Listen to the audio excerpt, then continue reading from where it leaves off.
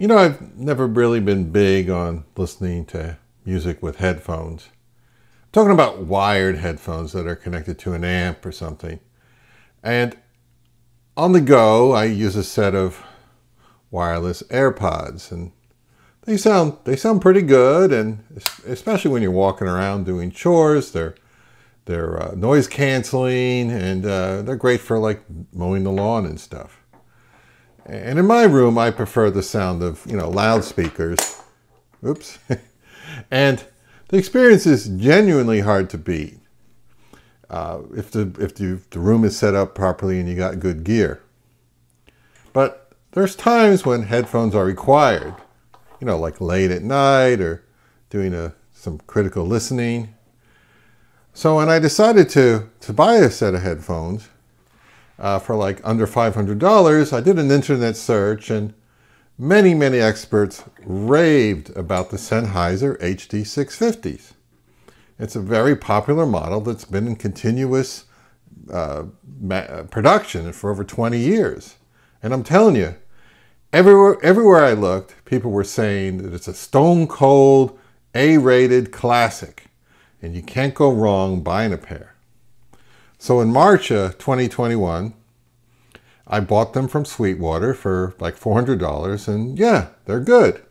I always thought they were very smooth sounding and pretty comfortable, but they lacked some deep bass and a little dull for me at the top end.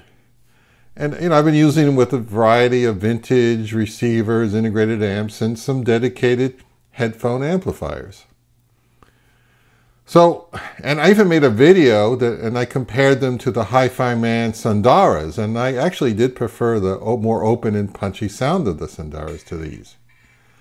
But I kept the HD650s as they're fine for occasional use, and I figured all those hi-fi experts must know something, considering they've tried many more headphones than I have. So a few days ago, I'm looking at the neglected Sennheiser sitting on a shelf, and I decided to give them a listen.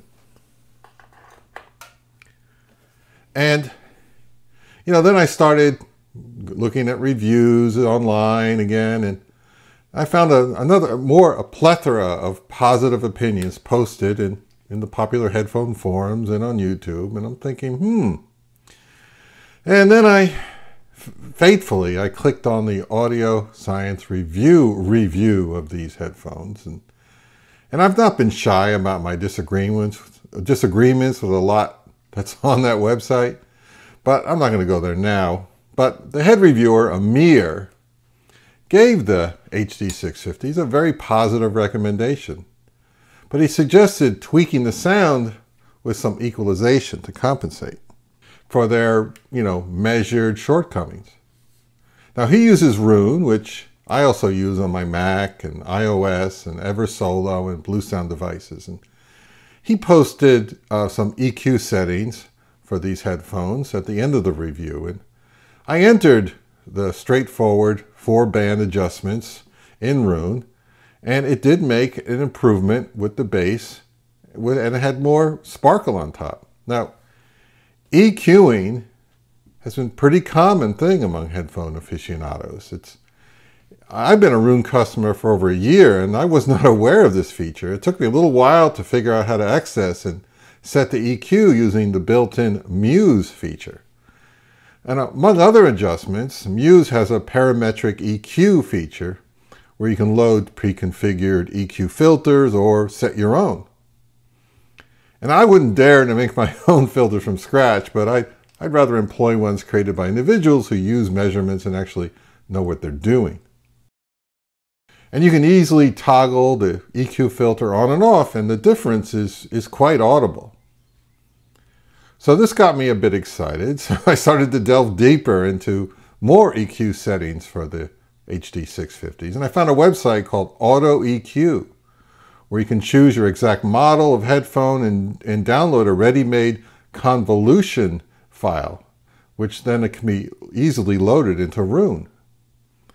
I also found EQ settings from Oratory 1990 that I had to manually enter. It had 10 bands, and it looked pretty complex. Now, by EQ, I mean equalization.